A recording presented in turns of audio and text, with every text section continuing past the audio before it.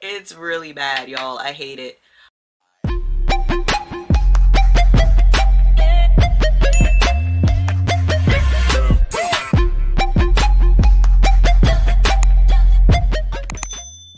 What's going on, Rockstars? It is your girl, the leader of the Rockstars, Talia, Janette. We are back with a very quick, very brief concealer update. Now, I know I did a video about last year, or maybe it was 2019, of my favorite concealers.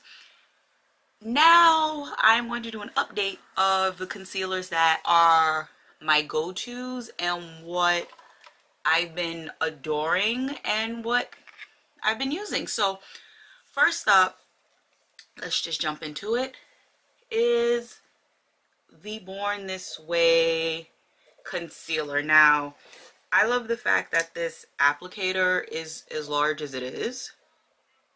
I'm always here for a doe foot applicator on a concealer.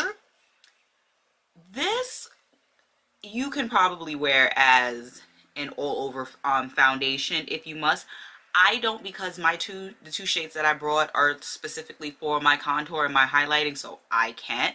But the formula definitely, it's blendable and wearable enough. I'll give you guys a swatch. This is in the shade Ganache, so this is, I think, this might be the darkest of their concealers, but you can definitely blend that out. I don't have a clean sponge, but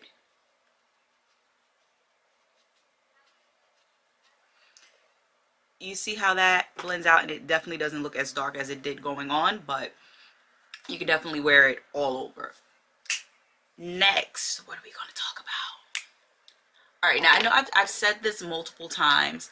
I am a person who, if I wear a foundation, I like to wear the corresponding concealer, especially if the product, like the line, makes a concealer.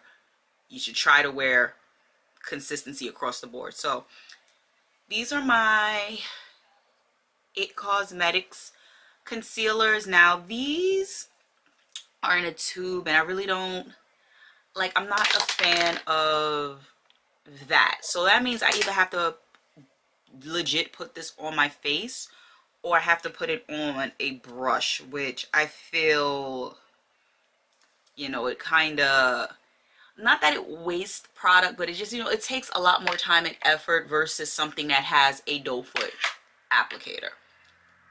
That one, it blends out kind of iffy, but I feel like with the foundation from It Cosmetics, you don't need concealer. You don't need concealer unless like you're trying to do a highlight contour situation.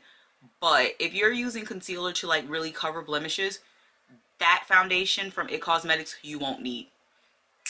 Next up, what do we have, guys? We have, y'all already know the vibes with them. This Juvia's Place, their concealer is it too. I love it. This also doe foot applicator, which we love and we stand for. I have about 3 or 4 of these, so I use the shades 12 and 9. I'm lying, 12 and 6. And the other one I think is more closer to my skin tone is in the shade 4. Again, you know, most of us, we wear concealer solely for highlighting and contouring, not really, you know, to wear, but it's good. I would always say get the darkest to contour, the lightest to highlight, and then get one that is your actual shade, because it's some days, you know, you just don't want to wear a foundation and the concealer tends to be a little lighter, a little bit, not anything crazy. It'll be a little lighter to wear where you could just put it on and blend it out and boom bam, thank you ma'am. Let's see, what else do we have? We have the ColourPop Pretty Fresh concealers. Now ColourPop also has, I believe, a regular concealer as well. Again, I have the Pretty Fresh foundations, so this is what I use when I wear that. So I have the shades Deep Dark 220C and Medium Dark 145W. I think I have one that's in my shade too, but I hate this applicator. This applicator is so flimsy. Like, do y'all see that? Like, what is that? Like, who? I don't know who in marketing okayed this applicator, but they could have did way better. Other than the applicator being complete trash, the product is amazing. Yeah, I just got rotten with everything having a doe foot applicator. This applicator is garbage. Like, it's really bad, y'all. I hate it. Next up, what else am I going? Guys, I have just so much concealer, it's ridiculous. All right, y'all already know the vibes. I don't gotta really talk much about this beauty blender one. This doesn't necessarily have a doe foot applicator. It has a beauty blender applicator, which I thought was so freaking cute. Like, it's legit a whole beauty blender on the applicator, and it does the same. I feel actually less product is put on with that versus a doe foot applicator, so that is the one upside of that applicator. Next we have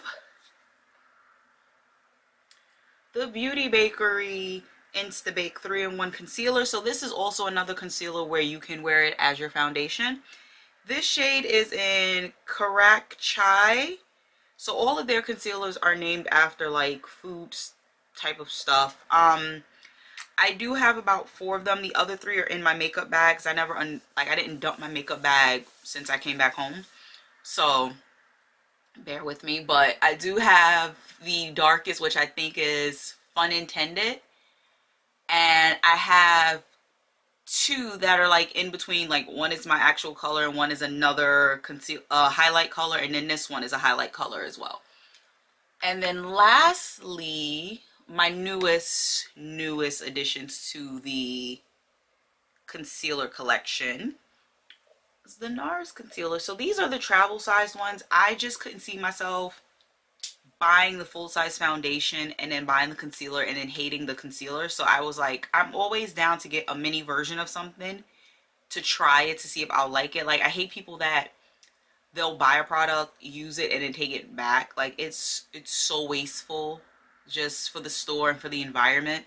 So I rather get a mini size of it, and then that way, you know, you can kind of play around with it, unless it's like your skin reacts badly. We're talking like you're breaking out in hives type of gimmick. But I have the colors medium dark, that's the light one, the medium dark in number 3 in Amande, and the dark coffee in, yeah.